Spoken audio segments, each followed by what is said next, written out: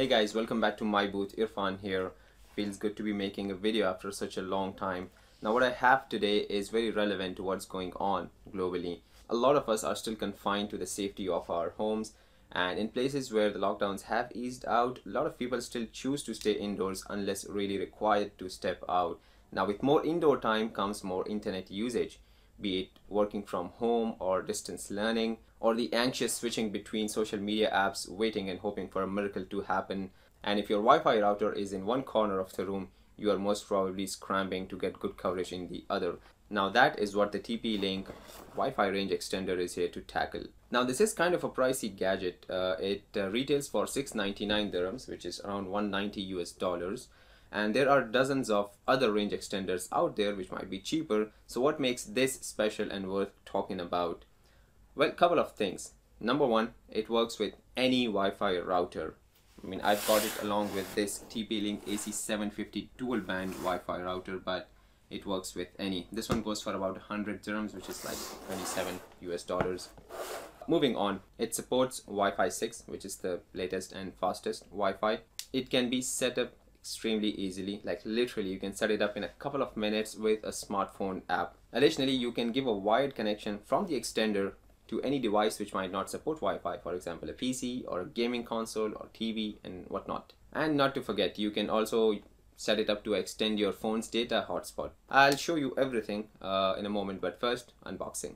If gadget reviews, DIY projects, and life hacks are your thing, then consider subscribing to MiiBooth and turn on the bell notifications so you don't miss out on any of the action. Inside the box, we have some user manuals and the Wi-Fi extender, and that's about it. The box itself is very informative though. I mean, they have put on every single feature it has on there, not even one left out. On the back, you can see something different. Here it mentions something like blanket your home with stable, super fast, seamless Wi-Fi via one mesh. Anyways, this here is the extender. Now it is quite a handful. I thought it'd be a bit smaller, but it's not that bad. The horns go all the way up. It plugs in like any other 3-pin plug. You've got 4 LED indicators here for the power, Wi-Fi connection, 2.4G and 5G connection. There's a reset button next to a lock button on one side and an Ethernet cable port on the other. From here you can give a wired connection to a PC, TV or a gaming console if it doesn't have Wi-Fi. Of course, you'll need to connect the extender to your main network first, which I'll show you in a moment. So, after you plug in the extender and wait for the power LED to turn solid blue, you have 3 ways to get it hooked onto your home, office or your neighbor's Wi-Fi, whatever you're using, as long as you have the password for it. The 3 ways are: 1, through a smartphone app, 2nd, using a web browser, and 3rd, using the router itself by pressing the WPS button. I'll show you the simplest of the 3, which is the smartphone app.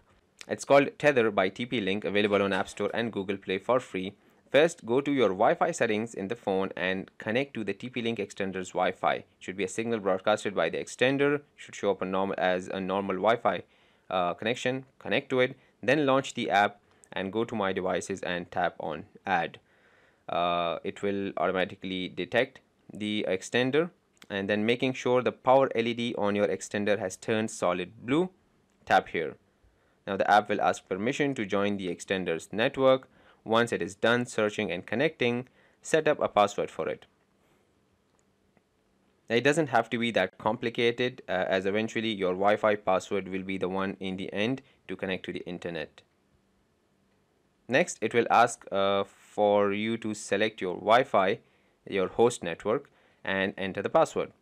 You'll see the page twice. First one was for the 2.4G connection, and this one is for 5G if your router supports it. If not, you can skip this one. Anyways, select your Wi-Fi, enter your password, and press next. Finally, it shows the extender's network names. It will be your Wi-Fi name with an additional EXT in the end, and it will also show the passwords. The password will remain the same as your original Wi-Fi passwords. Press apply and it will take about a minute or so to finalize the settings, and you are good to go.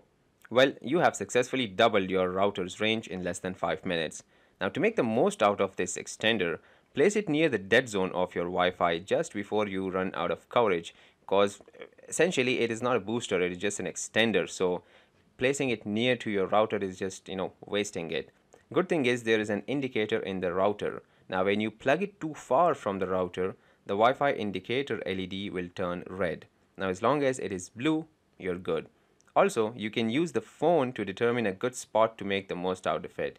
You can go to Tools in the app and Location Assistant. You can just check it around different spots around your home. It will let you know if your extender is in a good spot or if you should move it further to extend the range even more.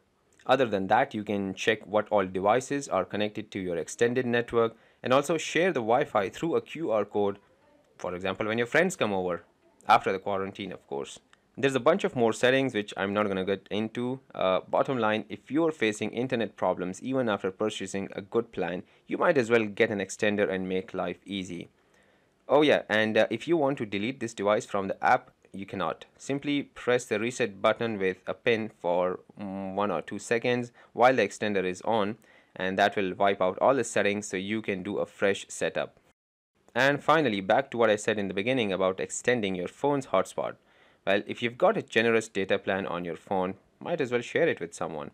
So all you have to do is go through the exact same setup steps from the beginning, but this time switch on your phone's hotspot, and when it comes to host network selection, select your phone's hotspot instead of your home Wi-Fi.